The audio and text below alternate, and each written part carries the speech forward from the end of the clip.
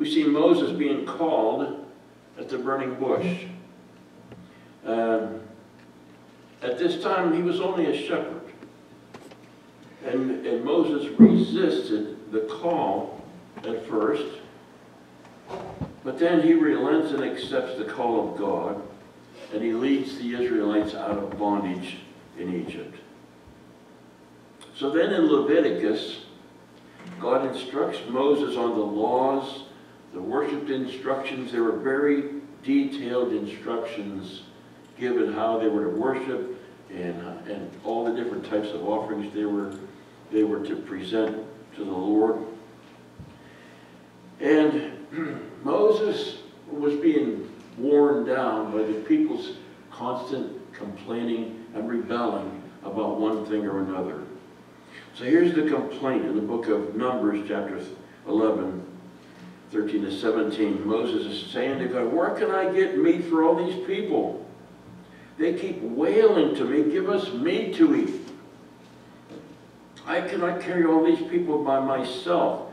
The burden is too heavy for me. Realize that there were 600 plus men of military age, plus women and children. So there are probably 1.5 million, maybe as many as 3 million people he's talking about there. And verse 15, if this is how you're going to treat me, please go ahead and kill me. If I have found favor in your eyes, bring me, or do not let me face my own ruin. He's desperate. The only help he has is Aaron, his brother, and Joshua, the son of Nun, who is always there. And Joshua was a scribe and probably wrote these words down as they came to Moses. But the Lord answered in verse 16, the Lord said to Moses, bring me 70 of Israel's elders who are known to you as leaders and officials among the people. Have them come to the tent of meeting, that they may stand there with you. I will come down and speak with you there, and I will take some of the power of the Spirit that is on you and put it on them. They will share the burden of the people with you, so that you will not have to carry it alone. So here's Moses in this desperation, and if God won't do something about it, then Moses wants to be done with it. He wants God to take him. He said, I had enough of these people. So if we go to verse 24, so Moses went out and told the people what the Lord had said. He brought together 70 of their elders and had them stand around the tent. Then the Lord came down in a cloud and spoke with him. And he took some of the power of the Spirit that was on him and put it on the 70 elders. When the Spirit rested on them, they prophesied, but did not do so again. Now when it says he took some of the power of the Spirit that was on Moses, that doesn't mean he removed some of the Spirit from Moses. The Spirit doesn't have a quantity. He just took of the Spirit that was on Moses, that Spirit, the Holy Spirit that we know, and put it on to the 70 elders. And they prophesied, but they didn't do it again. However, it says in verse 26, 2 men whose names were Eldad and Medad had remained in the camp.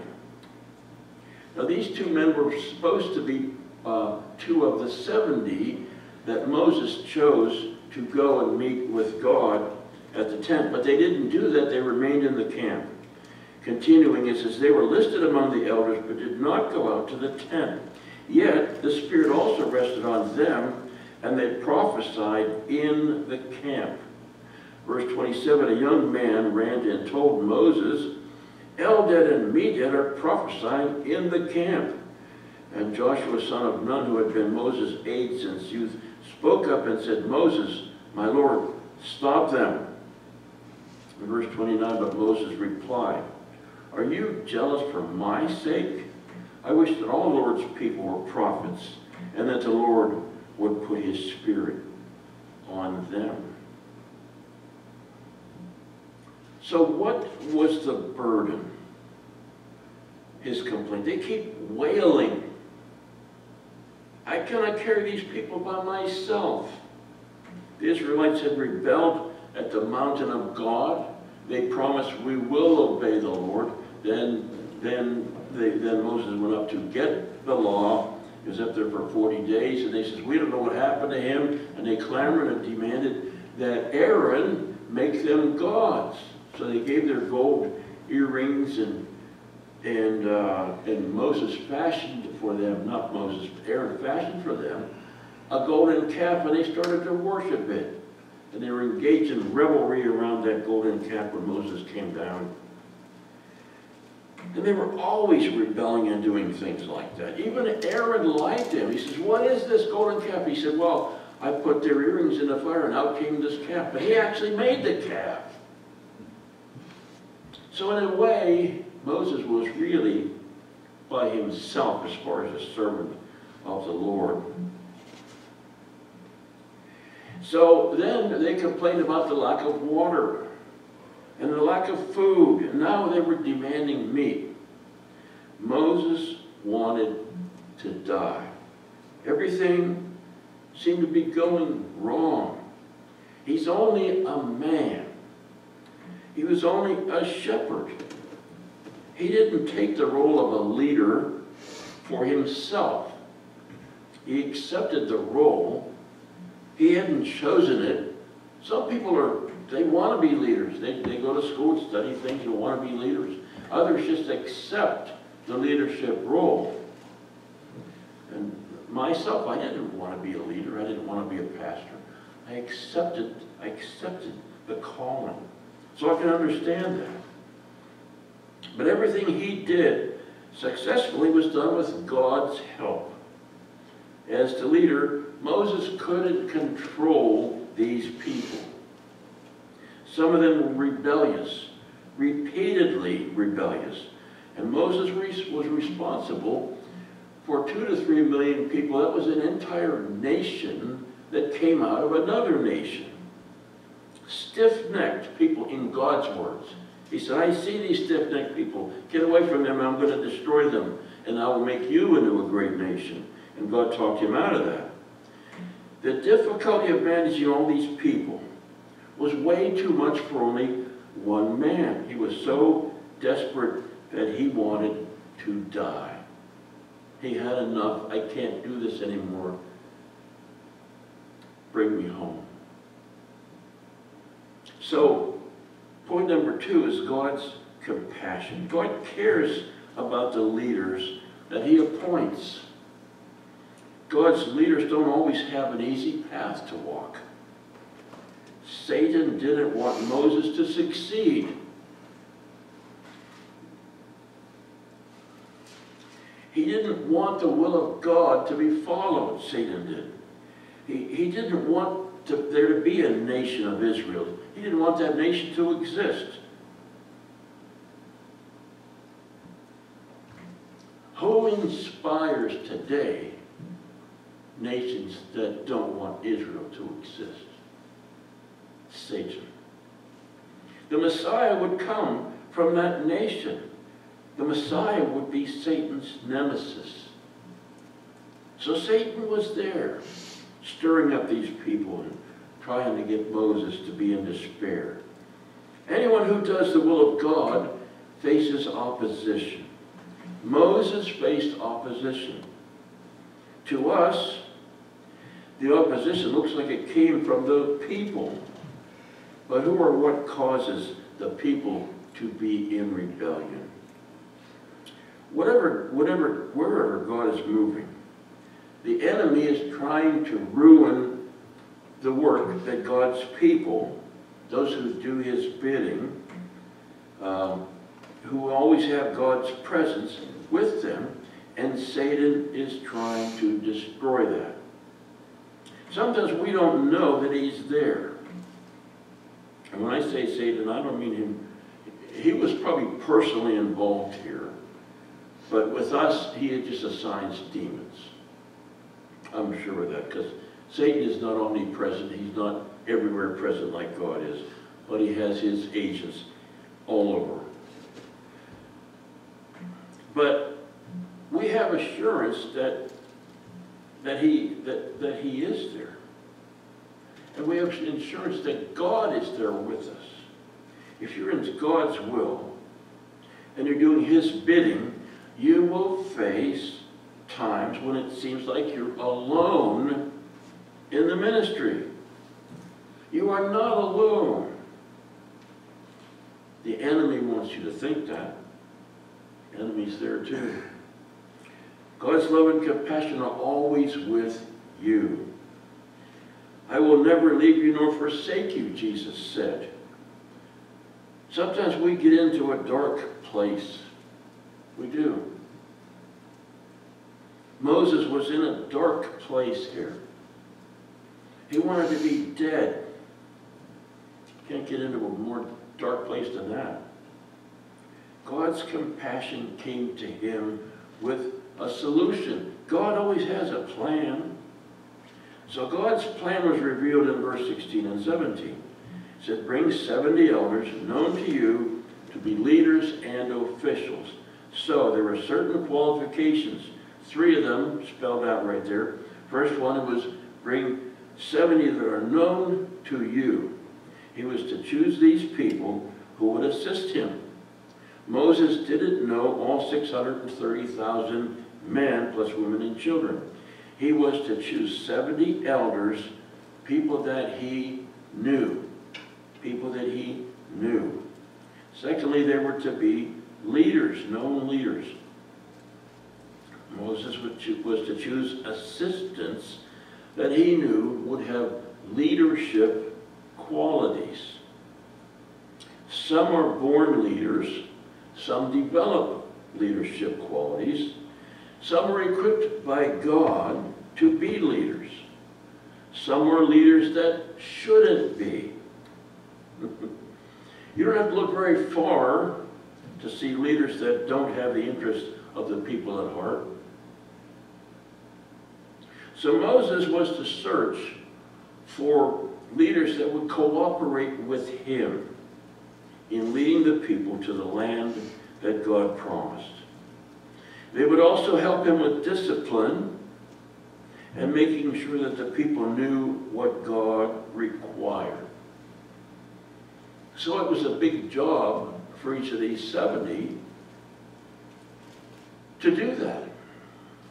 And the third requirement is that they be officials. They were already officials, probably leaders of the clans that they were in. So he would choose his assistants from those who were leaders in their own clans. They would be respected. They would already have some standing among the people. Those are the 3 qualifications. The fourth point is that they prophesied in verse 25. God took some of the power of the Spirit that was on him, that is on Moses, and put it on the 70 elders. As a sign, they prophesied. I don't know exactly what that means. I don't know what that was. I'm not able to find out what that was. Apparently, they were uttering something. They were saying something. Prophecy is a declaration, an utterance, inspired by the Holy Spirit that has something to do with what will happen, with something that's going to happen. In the church, if the utterance is about something that's currently happening, we call that a word of knowledge. If I believe somebody here is depressed, or I believe somebody here has a terrible headache, that's a word of knowledge. God gives you that knowledge to know that you're going to pray for that person. But prophecy in our understanding of the word has something to do with an event that hasn't happened yet. Could it be that this prophesying, what they're called prophesying, what's translated that way from the Hebrew, is the same thing that happened with Saul in 1 Samuel chapter 10. It says this: they will greet you. This is Samuel telling Saul what's going to happen. They will greet you and offer you 2 loaves of bread, which you will accept from them. After that, you will go to Gibeah of God, where there is a Philistine outpost. As you approach the town, you will meet a procession of prophets coming down from the high place with lyres, timbrels, pipes, and harps being played before them, and they will be prophesying. The Spirit of the Lord will come powerfully upon you, and you will prophesy with them, and you'll be changed into a different person. So in our thinking about prophecy is, it seems not the same as what's going on, because what they're doing is accompanied by musical instruments, and they're all doing it at the same time. And then Saul was doing it with them. And it says in verse 9, as Saul turned to leave Samuel, God changed Saul's heart, and all the signs were fulfilled that day. When he and his servant arrived at Gibeah, a procession of prophets met him. The Spirit of God came powerfully upon him, and he joined in their prophesying. When all those who had formerly known him saw him prophesying with the prophets, they asked each other, "What is this that has happened to the son of Kish? Is Saul also among the prophets?" So I don't really understand what they were doing that's referred to as prophecy. If they're all giving a prophecy about what's going to happen, all at the same time and all together, it would be bedlam. It wouldn't be a recorded prophecy that, well, I just don't understand what it is. I don't know what it is. But they're calling it prophecy. It happened as the Holy Spirit came on them in the case of the 70 elders, and they didn't do it again. It sounds more like what happened, in Acts chapter 2 and verse 4. It sounds more like maybe they were just praising God. Prophecy is described as a message from God. I don't know exactly what that was, what that they were doing.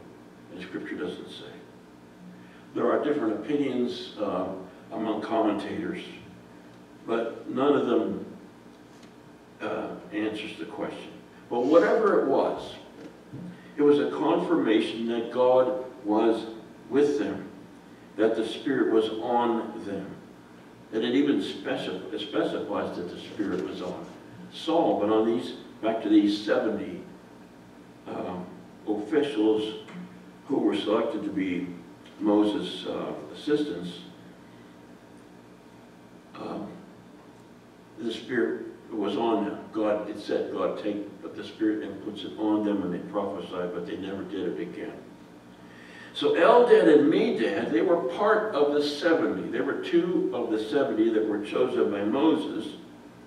Why didn't they go to the tent? They were supposed to go to the tent. Why didn't they? We don't know. It doesn't say. Maybe they didn't see themselves as worthy to be among those chosen. Maybe they had duties in the camp that couldn't be accomplished quickly enough to get away. Maybe, like Moses, they didn't feel adequate for the task. But these 2 also had a visitation of the Holy Spirit with the same utterances as the other 68. God isn't limited to a particular location. God isn't limited to the attitudes of the people that are chosen. God isn't limited by anything. But Moses was authorized to choose those who would help him. God honored his choices by applying the Holy Spirit even to those 2 who didn't come to the tent. God isn't limited to a tent, a building, a cloud, or a pillar of fire. God is sovereign in all things. God isn't limited to our expectations. We tend to think that our expectations, are that important, but he isn't limited to anything. Matthew Henry's comment is, but the Spirit of God found them in the camp, and there they exercised their gift of praying, preaching, and praising God. they spake as moved by the Holy Ghost. He's referring to it, praying, preaching, and praising God, declaring the glory of God, declaring the awesomeness of God. That's how Matthew Henry is describing what they were doing. And then there was this young man. Whatever the Spirit-led utterance was, it was heard. It was heard among the 68 around the tent of meeting. It was heard among them and among the people who could hear what was going on there. And the utterance was heard by those also in the camp, near where Eldad and Medad were. And this young man heard this unusual utterance. And it wasn't a typical utterance. It wasn't a typical thing that would come out of someone's mouth. It came out of their mouth, prompted by the Holy Spirit that came onto them. And this young man ran to tell Moses about it. The young man was no doubt part of the clan of Eldad and Medad, because in the camp their divisions were separated. They each had a banner, and so he was probably in that clan where they camped. And what they heard was so unusual as to be alarming. So alarming that he felt bound to alert Moses. He ran. He probably had seen the destruction that God had brought on those who had been rebellious. And in his youth, maybe he thought that these two were somehow in rebellion. He wasn't privy to what God had instructed Moses to do. And then there's Joshua. Now Joshua may have been one of those 70. There's a good chance that he would have been one of the 70. He certainly seems to be qualified. Joshua urged Moses to stop them from, here's the word again, from prophesying, whatever sort of utterance that was. It was special. It was Holy Ghost inspired, whatever it was. Joshua probably was alarmed. He may have thought that the Spirit would only come onto those 68 who cooperated and came to the tent of meeting. He may have thought that they were in rebellion, those two, Eldad and Medad. He may have thought God would bring judgment because of it. So he was alarmed. That's his response. Moses' response is in verse 29. But Moses replied, "Are you jealous for my sake? I wish that all the Lord's people were prophets, and that the Lord would put his Spirit on them." So number one, Moses reprimanded Joshua. We don't know what happened to Eldad and Medad. We don't know what happened to the young man. But Eldad and Medad became part of the 70. And secondly, Moses wishes that all the Lord's people would have the Spirit of God on them. If it were so, he wouldn't have to confront so much rebellion. If the Spirit was on all God's people, then they wouldn't be rebelling, because they did that out of their own self-interest and concerns. The answer is in Exodus chapter 33, verse 12 to 14, which actually comes before this in Numbers. But Moses said to the Lord, "You have been telling me, lead these people, but you have not let me know whom you will send with me. You have said, I know you by name, and you have found favor with me." Verse 13, "If you are pleased with me, teach me your ways, so that I may know you and continue to find favor with you. Remember that this nation is your people." The Lord replied, "My presence will go with you, and I will give you rest." So God had promised that he would give Moses rest because of his holy presence. You can get into God's presence and get rest. When we're terrified about something, when we're upset about something, when we're fussing about something, when we're riled up about something, you can go into God. They couldn't do that. Before Acts chapter 2, they couldn't do that. But you can go into God's presence into the presence of the Holy Spirit and get rest. Amen. You can. So, the other 68 were in God's favor. Eldad and Medad were in God's favor. They were all in God's favor. The Holy Spirit came unto all 70 of them. They all prophesied, whatever that was. I don't know what it was. God's promise to Moses was accomplished. God was with him, and God gave him rest. Sometimes you just need to rest directly from God. Sometimes he calls someone to come alongside of you. A prayer partner, a person that you can call. So in this case, he set up a system where there were 70 people that would help him, and that rested him. Many so-called denominations preach the word. There are people who get saved in other churches than our own churches. We call ourselves Pentecostal. That's just a label. But the word is there. The word is there in so many of those churches that we think it's not, but it is. Any church that has the Bible as its core can get people saved. We can be like the young man and like Joshua, thinking that our way is the only way.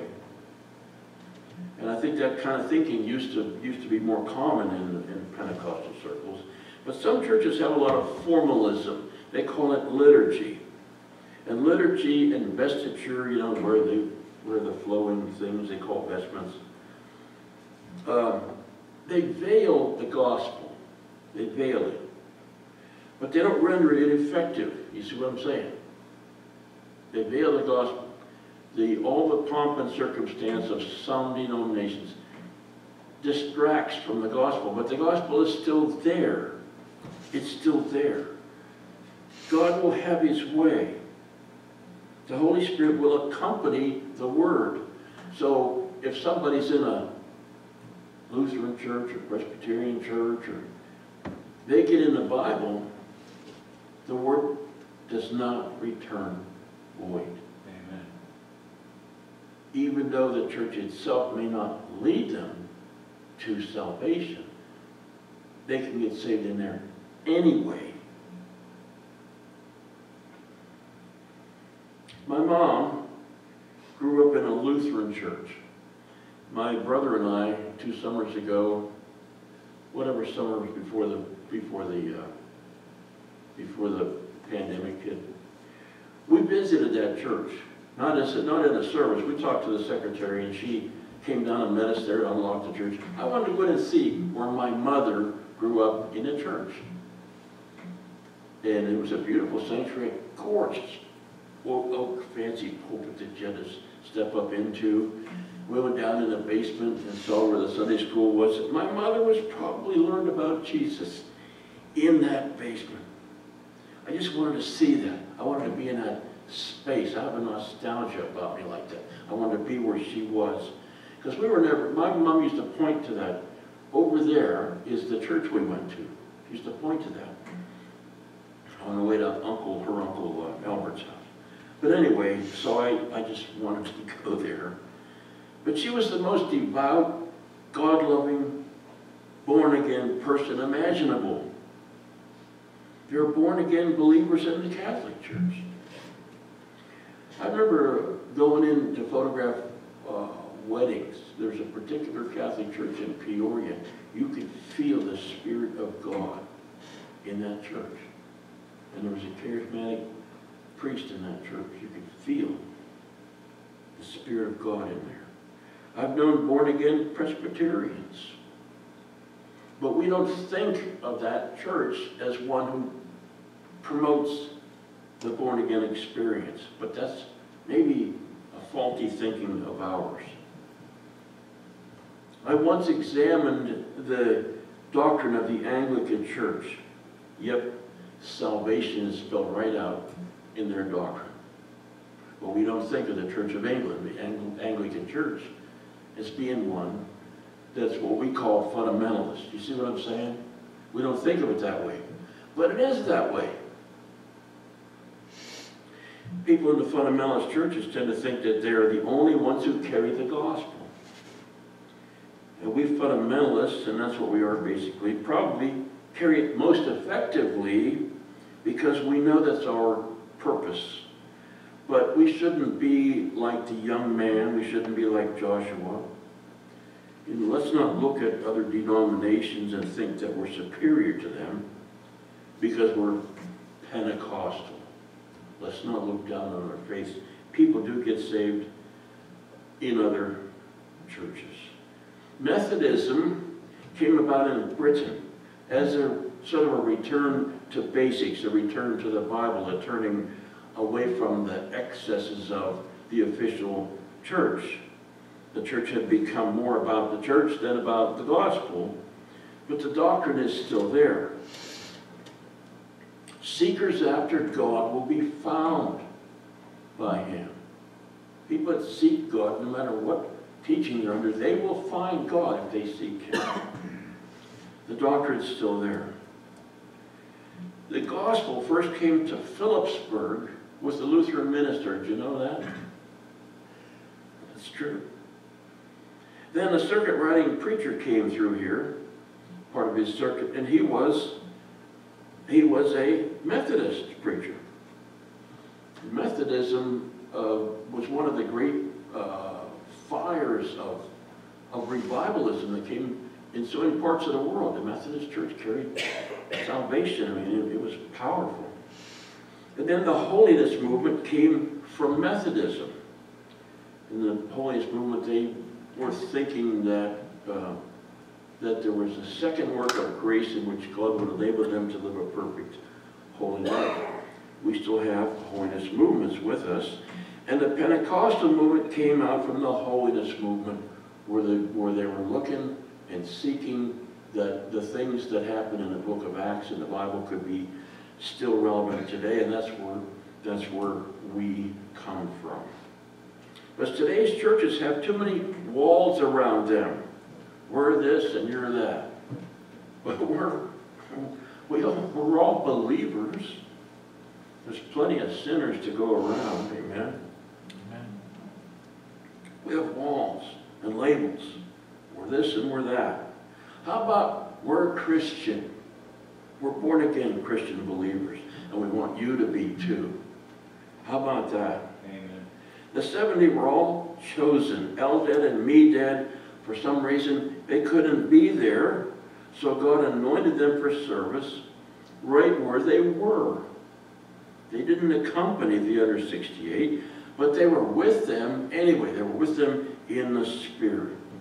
The young man and Joshua didn't respect that they could be thus blessed by God in another place. They didn't understand. But Moses, in his response, Moses had it right. He wished that all God's people would have the Holy Spirit. Of course, there are some fellowships that are cultish and are away from the will of God and way off from the Scripture, and those are to be avoided. But let's not be quick to put walls around our own fellowship. There are churches that are embracing sin. They're carrying a counterfeit gospel. Have nothing to do with sin. You know what I'm talking about? They have openly gay bishops and openly gay ministers, and they're embracing sin. Yeah. Those are churches you have to come out of. And there are some that border on idolatry. I don't want to be specific, but people get saved in that church. They do. I know them. I've seen them. I know them personally. So it's so easy for us to put labels on everything and build a fortress around our own fellowship. and say, this is us and that's you. But we got to get away from that. We got to tear some of these walls down, and we'll be more effective. Because there's churches that don't look like us or sound like us or worship like us, but they still carry the gospel.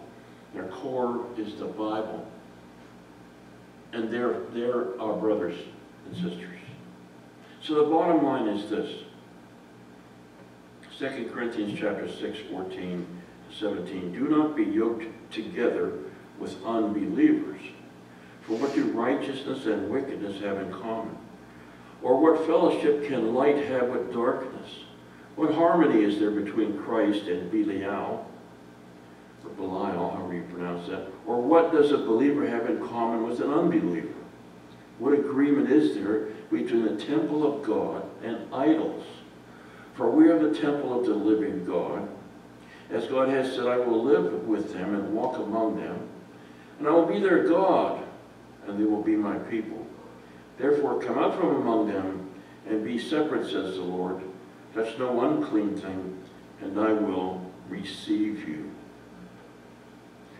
So the dividing thing between what we call Christendom is not the labels on the church, but it's what they base their beliefs on. If they're fundamentalists, believe in salvation, believe in the Bible, and that's their core, then they're doing the same purpose that we are, just as Eldad and Medad are doing the same purpose as the other 68.